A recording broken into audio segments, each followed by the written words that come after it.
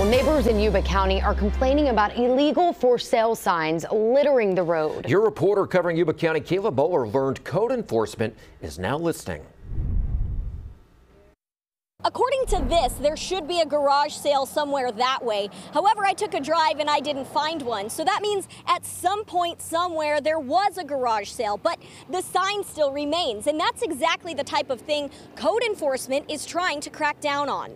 People oftentimes place them on county property, and then they don't return to remove them, and so they end up being a littering issue that plagues the entire community. Yuba County code enforcement is shifting its focus towards illegal signs and vehicle parking in the right-of-way.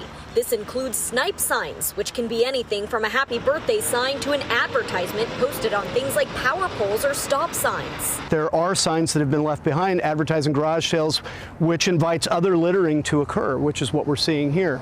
You can see this light pole that the county has to light the intersection has had a lot of signs taped to it over time, and none of that has been removed. You see them all the time, pretty much every pole or corner, along with all the campaign signs and that. Yuba County's local zoning law prohibits off-premise advertising. Their rules for political signs can vary, but code enforcement says generally they should be kept on private property and not in the county's right-of-way.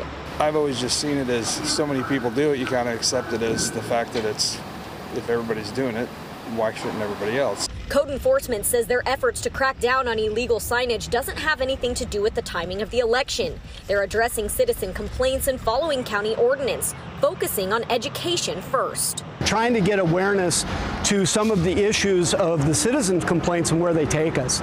And so education also is us going out and talking to you. If there's a phone number on a sign, we're going to let you know. If you're parked illegally, we're going to let you know. You might see an orange or a green tag on your vehicle stating that you have. It's not just signage they're looking at. They'll also be on the lookout for illegally parked vehicles. When you come across a vehicle that's parked completely or partially blocking the sidewalk, you potentially cause either the bike or the pedestrians or the kids having to go into the street. Code enforcement says for now they'll be storing the signs they take down for pickup by owner, but they'll be starting enforcement around January, which would mean fines and citations.